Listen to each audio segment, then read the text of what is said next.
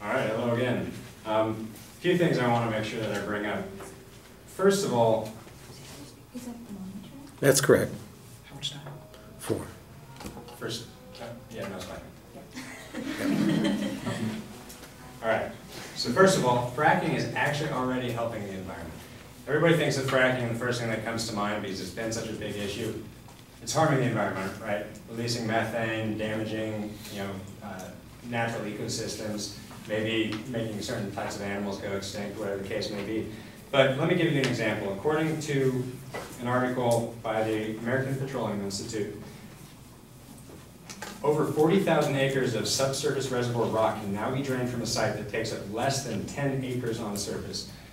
And this is because it is a fracking site, where it used to take anywhere from 40 to 100 acres for them to set up a drilling site to extract natural gas. They can now do it in 25% or less of the actual acreage that it used to require. But it's important to understand this because fracking is helping us not in a lot of different ways. Not only is it increasing or decreasing our reliance on other fossil fuels, gasoline and coal in particular, but it's also helping the environment in its natural state as it already is.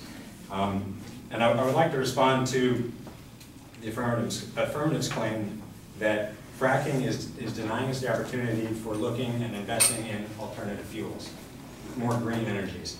What it's important to understand is that natural gas is often considered a bridge fuel that will enable us to transition to more renewable energies. And this is because there's a large amount of it, and it's also it's less harmful to the environment when we do use it. According to the Conserve Energy Future, natural gas gives us more time to adapt. Fossil fuels are a non-renewable source of energy, and we've known this for many years. However, we are not ready for them to run out.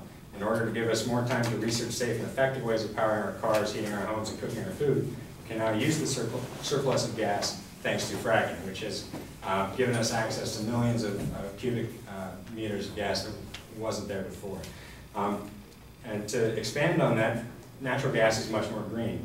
According to the Yale Climate Connections from the Yale School of Forestry and Environmental Studies, the burning of natural gas produces fewer harmful particles in the air. The major new supply of natural gas produced through fracking is displacing the burning of coal, which each year contributes to the early death of thousands of people. Coal made up about 50% of U.S. electricity generation in 2008, 37% by 2012. So obviously the large surplus of natural gas that we are now have access to because of fracking is helping us reduce these other greenhouse emissions, and it's also helping increase the health of just individuals, especially rural and urban areas.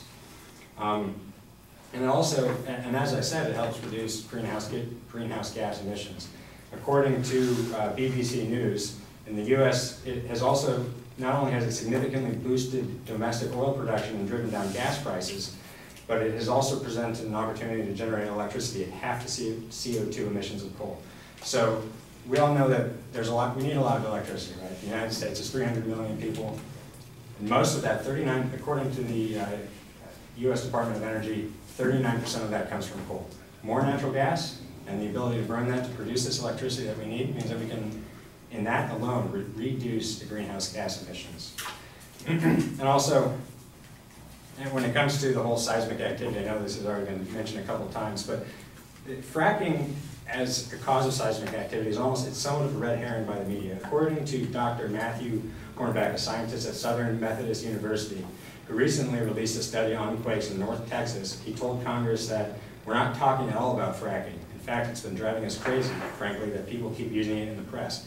And this is because it's not associated with fracking, rather it's associated with disposal of the wastewater itself, which is a completely different issue.